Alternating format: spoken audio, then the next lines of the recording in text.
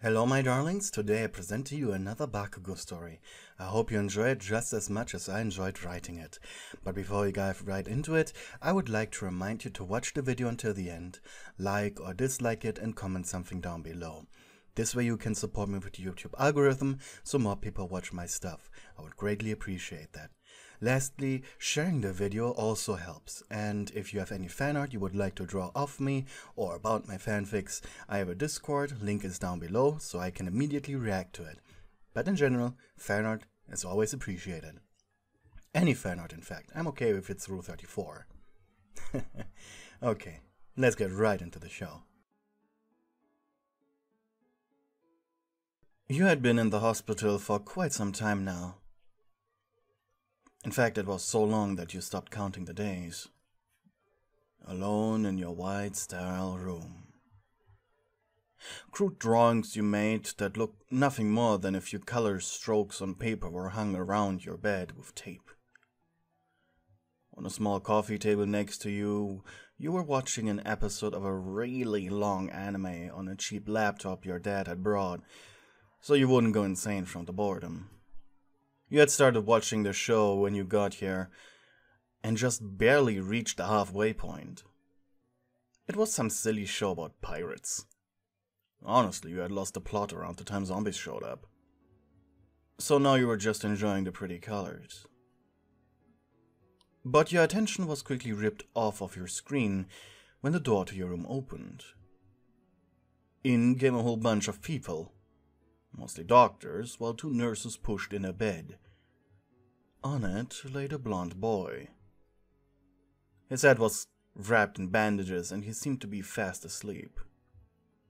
Probably some emergency operation and he was still knocked out. After the group of medical professionals had entered, two more people came in. One dressed all black with long hair. The other a small, fuzzy creature. Probably the result of a mutation quirk. But before you got a proper look, one of the nurses closed the curtains around your bed. You shrugged and simply increased the volume of your anime after somehow managing to put in a pair of earbuds. Looks like your fortune of having a room to your own had just come to an end. The curtain remained closed for roughly 2 episodes of your show until you dozed off. Hey. What? There was a voice. Hey. There it was again.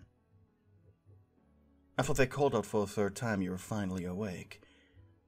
You looked around yourself. The curtains had been pulled back. It was still day, or maybe it was already the next day. You blinked and then looked to where the voice was coming from. Hey, he said, with a scowl. Who's here? He pointed to the table your laptop was on, and you blushed. You wanted to thank him, but you couldn't. You shook your head in acknowledgement and then slowly reached out for the spoon. Cinnamon porridge, just barely enough to fill your gut. But since you couldn't properly chew, it had to be enough. You grabbed the spoon with your entire hand, until you saw the white of your knuckles and shakily began consuming the sweet concoction. Trusting what the doctors told you about your meals, it must have been double the dose of sugar because you actually tasted something. Or maybe your condition was just getting better. Meanwhile, the guy was watching you curiously, completely ignoring his own food. It was distracting. To the point where you could hear your own heartbeat. Besides, weren't hospital rooms gender specific?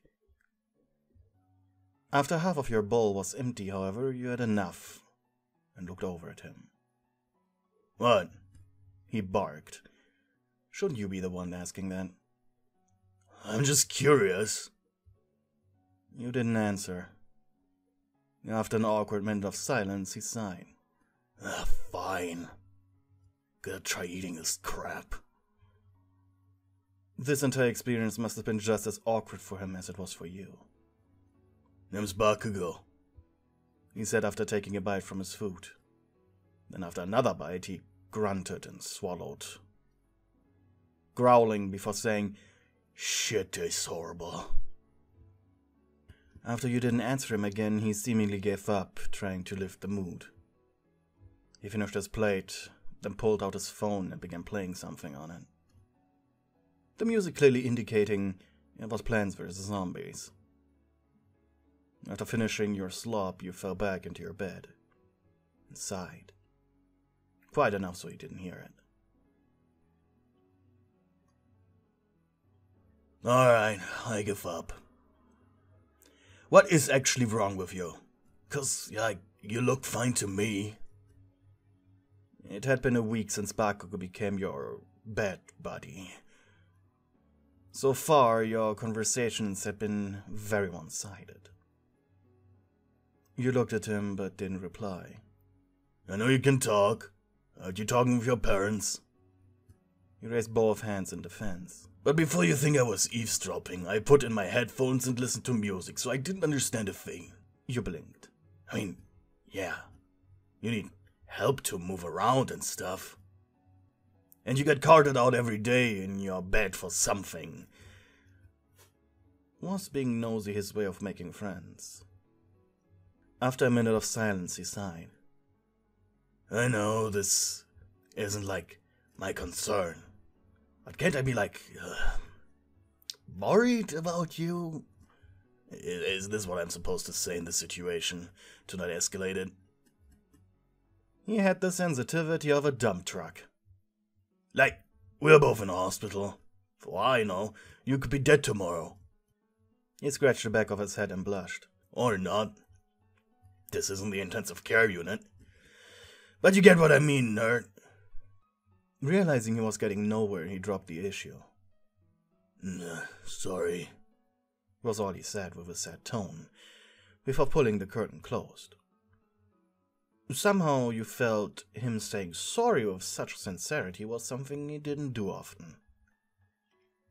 Did you feel bad? Of course you did, but not enough to actually talk to him, due to your condition. However, if you had known that tonight you would need his help, you would have. You had fallen asleep out of boredom as per usual at around 10 p.m. Considering at home you stayed up all night until 7 in the morning, this had been a drastic change. But the hospital also had strict times for eating breakfast at 9.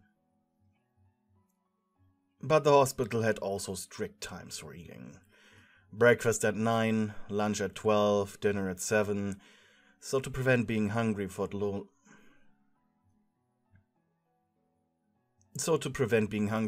too long, you adjust your schedule. However, at around 3 in the morning, you awoke, covered in sweat from a nightmare. Honestly, you were glad it ended so quickly, thanks to your bladder. The problem was, even after pressing the "Need Help" button twice, no nurse entered your room. Sure, this happened once before when there was an emergency, but you'd rather not pee in the bed, especially since someone else was in the room. You looked over to where Bakugou was. He was snoring, admittedly quietly. It was surprisingly rhythmical as well. And if it weren't for your bodily needs, you would try to keep sleeping. And if it weren't for your bodily needs, you would just close your eyes again and continue sleeping. You sighed and moved to the edge of your bed. Sitting up, you let your legs go down slowly, until they stopped moving. Not feeling any resistance. But they stopped moving, alright. Slowly you shook your legs from left to right, hearing the noise of skin rubbing against the porcelain floor. You stood up.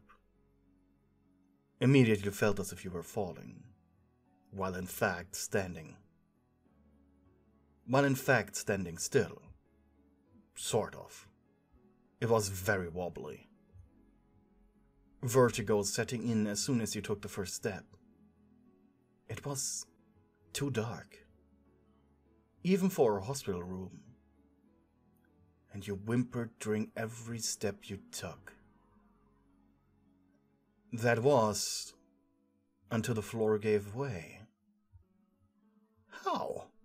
Why? You must have twisted your foot by accident. Those were the thoughts in your head as you slammed on the floor unceremoniously with a loud thud. You coughed as air was pressed out of your lungs. With your arms and legs helplessly wiggling, you attempted to drag your body over to the bathroom, knowing full well that unless you could actually see where your arms and legs were, you would not be able to stand up. But when the pain of holding in your liquids became too strong, you began to quietly sob. Until you saw light. Did you finally die of your constipation? No, of course you didn't. Hey! You heard Bakugou's voice as he jumped out of his bed. The fuck's happening? He grabbed your shoulder and propped you against the wall. I need help. You sobbed out of your half-opened mouth. Please, bathroom. You pleaded to him. Sure, he said, concerned. A part of him wanted to point out that now you were talking to him after such a long time, but he would save that for now. You could only feel the pressure of his arms as he lifted you off the ground, carrying you to the bathroom. Goofy, you mumbled. Okay, just 1 second, and if only one drop hits me, I'll kill you. After turning on the light in the bathroom, he gently set you on the toilet before closing the door behind him. At least he was somewhat of a gentleman. You could see the shadow of his feet from under the door. He was waiting for you to finish to carry you back to your bed. After you were done with your business and were back in your bed,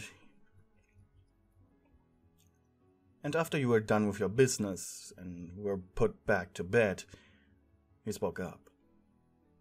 So, after that embarrassing display, would you mind telling me what is wrong with you? You made a noise, somewhere between a groan and a grunt. You moved one hand up to your mouth, making sure it was properly moved. A few weeks ago, you started. I was attacked. You blinked, thinking about the right words. He wanted to kidnap me for ransom. Your mouth began to hurt from talking already. He poisoned me. His quirk. Paralysis. You looked down at where your feet were. As it turns out, it isn't real paralysis, but it's more like an infection to the nervous system. So I can actually move my body, Your gaze shifted to your right, focusing on some undescribed dot on the wall. They don't know if it's permanent, but it's getting better. We just don't know how much better it will be. As in full recovery or just better, you know? Suddenly the door opened. It was the night nurse. My apologies, there was an emergency in room 6. Is everything in order here? Everything is okay. Turns out we didn't need help after all, said Bakugou with a confident smirk. The nurse left after one more apology. Huh. So you have no feeling in your body? You shook your head. That fall didn't even hurt. You paused for a moment and then added, I can feel pressure sometimes, though.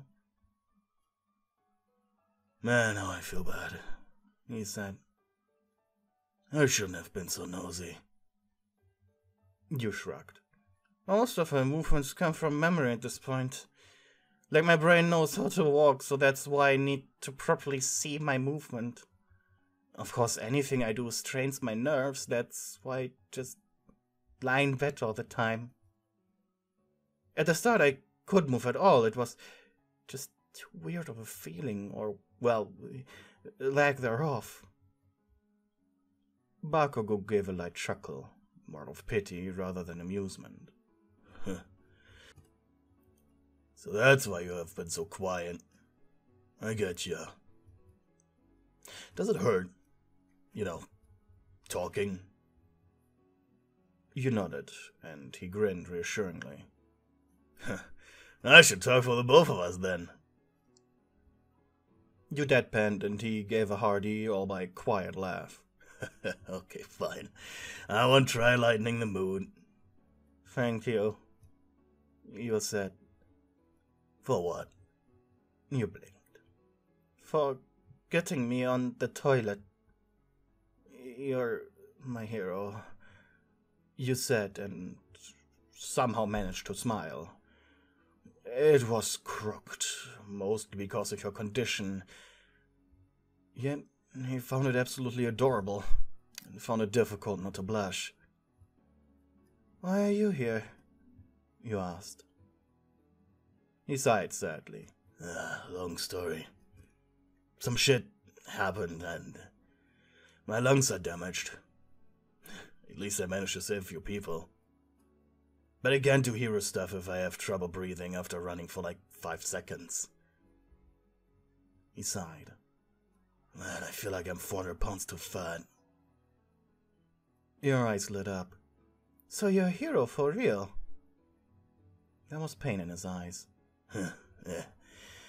Not really. I'm training at UA, he said. After another moment of silence, he muttered, I don't know if they can fix it. I want them to.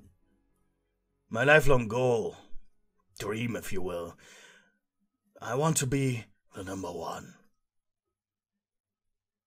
I mean, if they can make me move again and feel things, even though it's just very little for now, I'm sure you'll get better. He blinked in confusion. His eyes moved towards you. He really needed to hear that. Thank you.